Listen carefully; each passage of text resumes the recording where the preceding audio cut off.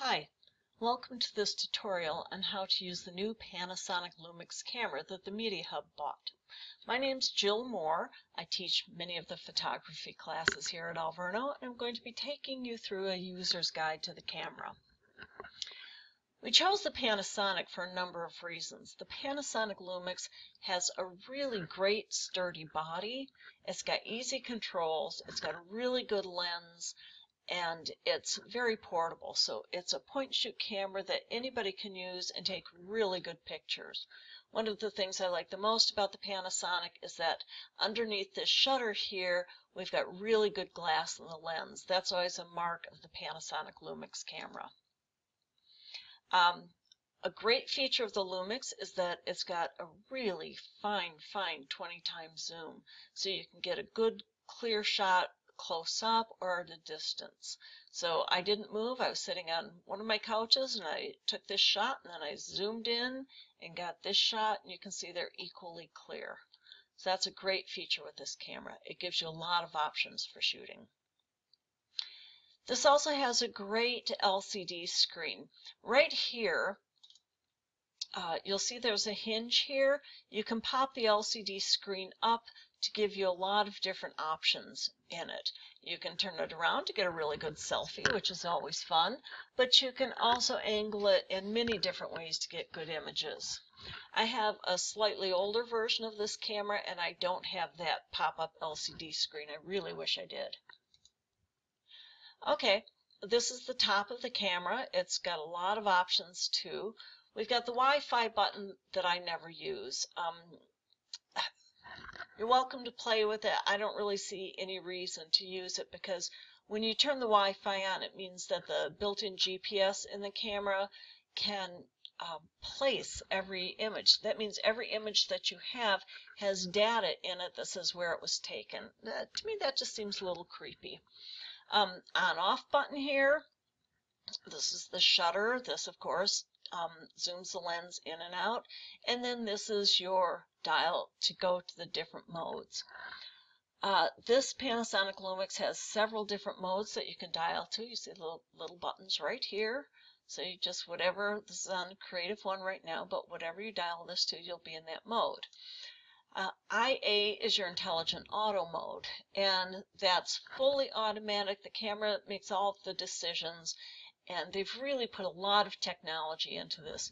You know, a digital camera is just a small computer, and it's a very complicated computer, and Panasonic has done a wonderful job of creating the intelligent auto mode to give you the best possible images you can get without you making any of the changes. Now, I personally like to control the camera settings, so I use one of these modes. The program mode lets you control some of the settings.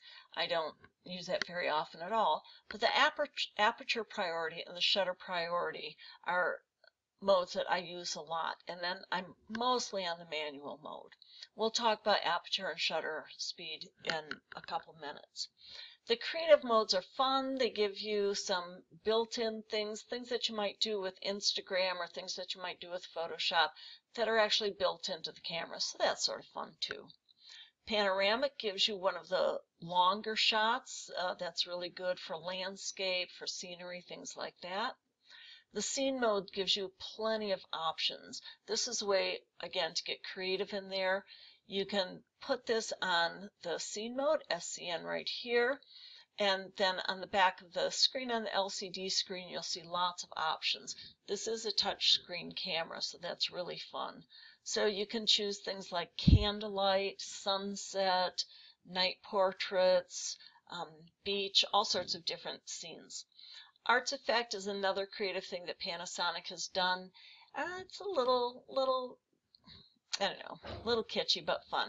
You can go in and try things like sepia tone or high saturation or something like that in there. Best way to get to know the camera is just to play with it. Okay, the control panel. This is where everything happens on the camera. This is exciting. In the control panel, you have several things. You can hit this to go very quickly from taking still photos into your video mode. This, of course, is to play back the images that you've taken so you can see how they look. The exposure mode and the quick exposure, easy adjustment, are things we're going to talk about more. This button right here is important. This is something that if you're taking one of my photography classes and I've told you I want you to set shutter speed and aperture, this is where you're going to go to do that, the exposure mode. Put it on manual and then go into your exposure mode. The dial here is very much like the mouse on your computer, and you can scroll up, down, left, and right by pushing the different these different spots on the camera. You can go do some real quick things, go to quickly adjusting your flash, very quickly going to a macro mode if you're shooting close up, hit this so you can do a self timer, and so on. And then the display button and the menu button. Let me tell you something quick about the display button. If you're ever looking in the back of your camera, looking at the pictures you've taken or getting ready to take a picture, and you're seeing all this stuff there, all these words, all these words and numbers, just hit the display button once or twice and that will go away. That you can decide how much information you want the camera to display about each picture you're taking. And then of course when you're in the playback mode, you're looking at your video or looking at your image, you can delete it by hitting this. The quick menu when you're in the shooting mode will let you go to different settings, but when you're in the playback mode, this will let you delete. Okay, so here are real common settings here. I mentioned real quickly the flash mode. This controls the flash. So if I were to push this, I would get the screen right up here that shows me the different flash options. Automatic flash, which means the camera will detect whether it needs to use a flash. It's sort of a cool thing. This is the flash with the red eye, so you'll get that one real quick flash before the main flash that reduces red eye. This means the flash is on no matter what. The camera doesn't detect it. You've decided you want the flash on, so there you go, it's going to be on. This is a slower flash, and then if you scroll down here you get other options, and one of the options is simply to take the flash off. Let's say you're taking pictures in a church and you really can't use your flash. You want to be able to take it off. As I mentioned, this is the, this is the macro setting for shooting close-ups. This is the self-timer, and this, the quick adjust on the exposure. When you're taking a picture, if you're looking in the back of the LCD screen here, and the picture looks too dark, you're in the shooting mode and you're trying to shoot something that looks dark. Instead of going into the menu and adjusting a lot of different things, you can simply hit this button. You'll get a little ruler along the bottom. This side is light, this side is dark.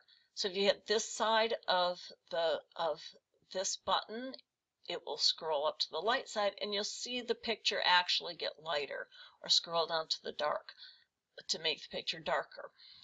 This is a very quick way to adjust the exposure on your camera.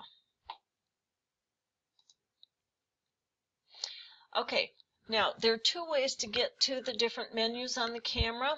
I'm not quite sure why Panasonic did it this way, but I'm sure they had their reasons. If you go to the menu set, you're going to have lots of options, and you can scroll down here. There are many more options. You can set your picture size, the quality, whether you're going with fine, super fine, etc. Your ISO, which we'll talk about, your white balance, etc. So you scroll up and down again with the ring here, and then whichever one you're on, when you're on picture size, then you hit menu set again, and it will bring up your different options that you can scroll up and down on. You choose your picture size, you hit menu set.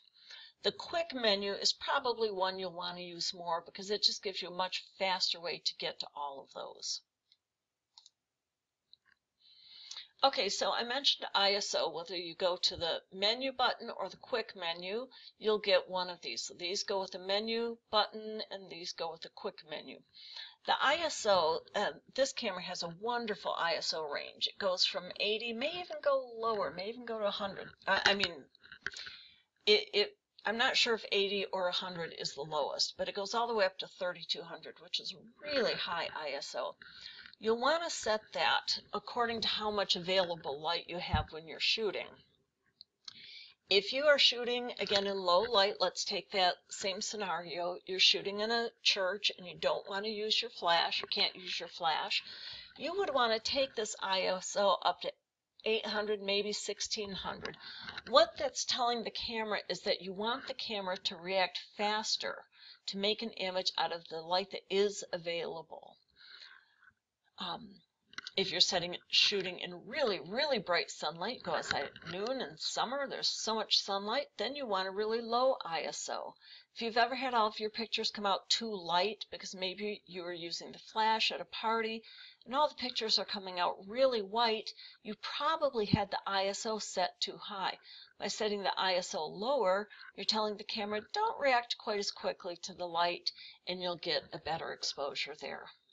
Now the trade-off here with the ISO is that when you get up to these really high ISOs, 1600, 3200, you're going to get a lot of pixelization or grain in your picture. You're going to get that speckling effect, especially if you're shooting in low light with that really high ISO. So that's the trade-off.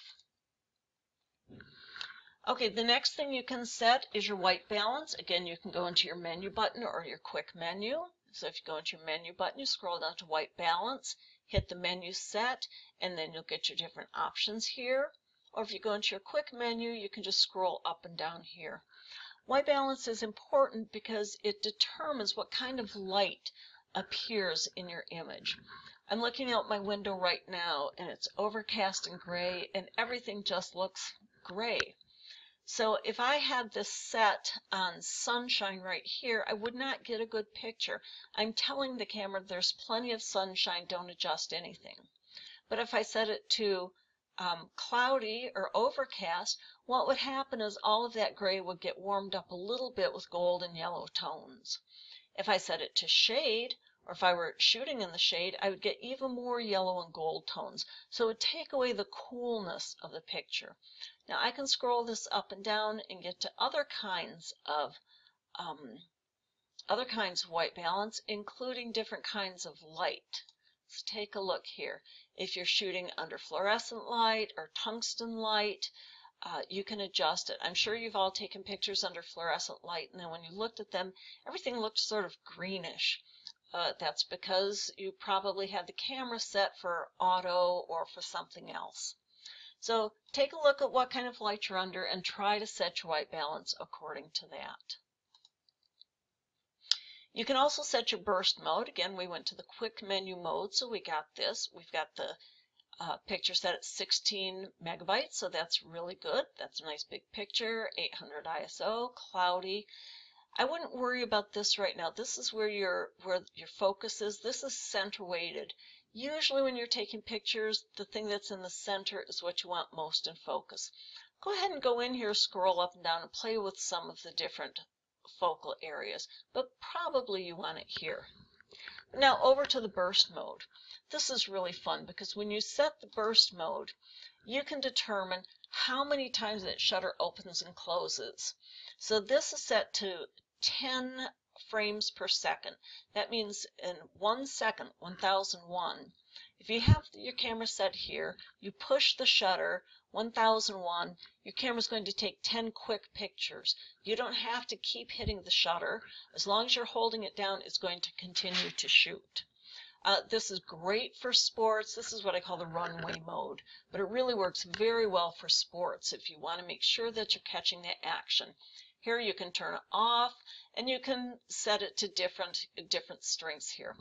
One of the things to remember in the burst mode, though, is that you can't use the flash when you're doing a lot of burst, because the flash takes about a second to recharge each time you set it off. Every time you take a picture with the flash, it takes a quick drain on the battery, so it needs to reset. Okay, so we talked about shutter priority a little bit. If we set the camera on shutter priority on the dial, we would get this on the back. And again, it's touch screen, so we could touch the S. We could also go into it through the menu. And what we'll get is on the back of the camera, we'll get the S and the word shutter priority. This tells us that that's what we're going to set on the camera. So why would you set the shutter priority? Well, you'd set the shutter priority if you wanted to take pictures with a really fast shutter. Let's say, again, you're taking sports, so you want a fast shutter. You put it on shutter priority, and then you're able to make your shutter speed faster or slower. When you've got it on shutter priority, what will happen is this will light up. This is your this is your shutter speed, the up and down one. The one that's an F is your aperture. So it tells us that we've got our camera set at a 32 ISO, and we're taking fairly small pictures, 3 megapixels. We've got our flash turned on, and we've got the shake reduction on. If we didn't want to see these again, we'd hit this display button, and it would take a lot of this off. So on shutter priority, if you want a faster shutter, you toggle up and down here. Up will take it higher, down will take it lower. So right now we're at a shutter of 1/4 of a second. That's a really slow shutter. That's very likely going to give you a blurred picture unless you're on a tripod. Here we've set the shutter at 5/100ths of a second. That's fast. You could probably get some pretty good sports pictures with that. Here, 1/2000th of a second. That shutter is going to open and close so fast that you could catch a hummingbird's wings. You know, you can't see a hummingbird's wings with your bare eye because they move too fast. But if you were focused on where the hummingbird was and you were able to be in that burst mode and take a whole bunch of pictures with a really high shutter, you'd be able to get some amazing pictures stopping that action. Okay, next we have the aperture or f-stop. Again, when we set it to aperture priority, that will show up on the screen. You can set it here or go into your menu. And just like the shutter speed, the aperture will change. And let me give you a really quick overview of what that means. The aperture is the hole in the lens of the camera. You probably thought that was a fixed hole, but no, that hole, you can adjust how wide open it is. It works just like the eyeball, just like the pupil of the eye. When it's dark out, your pupil gets bigger to let more light in. If it's really light, your pupil gets smaller. So this opening or aperture is it opens and closes according to how much light there is, and you get to set that. Now, why would you want to set that? Well, for one reason. Let's go back to our church picture. You're trying to take a picture in the church. You've got a pretty high ISO, but you don't want to go with a really slow shutter speed because you don't want the picture to be blurry. Well, you'd go in and open the aperture up, because the bigger the hole, the more light's going to come through, and the more you'll be able to get a well-exposed picture. The other thing with aperture is it controls the depth of field, or how much is in focus in your picture. So if you're taking a picture of a single rose on a big rose bush and you want just that rose in focus, you go with really wide aperture like 2.8, and the wide hole will give you that shallow depth of field, or that shallow focus, so that your rose would be in focus, but the farther away you get, the leaves behind it and the rest of the bush would be out of focus. On the other hand, if you're taking pictures, I don't know, let's say a railroad track, and you're standing on the railroad track, don't stand on the railroad track, but standing next to the railroad track, and you want to get one of those shots that's looking down the track and you want everything in focus, then you get a really small hole. So the smaller the hole, the more is in focus from foreground to background. Oh, I'm sorry, let me go back to, and I'll show you. So again, when you're setting your aperture, when you've got it on aperture priority, or if you're in manual, you can go back and forth here. Right here, this is your aperture. It's at 3.3 now. If we go back to that ring and toggle right, it will get smaller and smaller. Toggle left, it'll get bigger and bigger. So that's how you set the shutter speed and the aperture, by toggling up and down on this ring.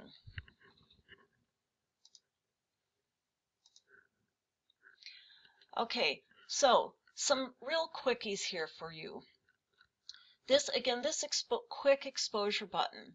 This will do a blend of adjusting your aperture and your shutter speed. You're looking through the back of your camera, it's too light, you hit the quick exposure, hit this side to dial it down so it gets darker, and you take the picture, or this side to dial it up.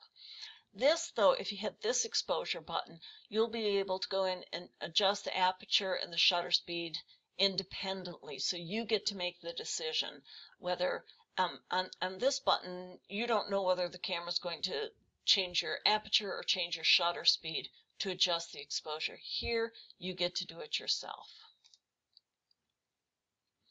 And again, you can see that's the back of the camera. There's your ISO, your f-stop, and your shutter speed. And you can get to that by hitting that exposure button. This is the biggest time saver you'll have in using this camera. Get into the habit of hitting that exposure button and adjusting those until you get the picture that you want. So that's your quick guide to the Panasonic Lumix camera. I hope you've enjoyed this. I hope it's helpful. I know there's a lot to learn about this camera. It is a very complicated, finely tuned computer, and it's designed to give you simply wonderful images. Good luck. If you have any questions or comments, please don't hesitate to get in touch with me.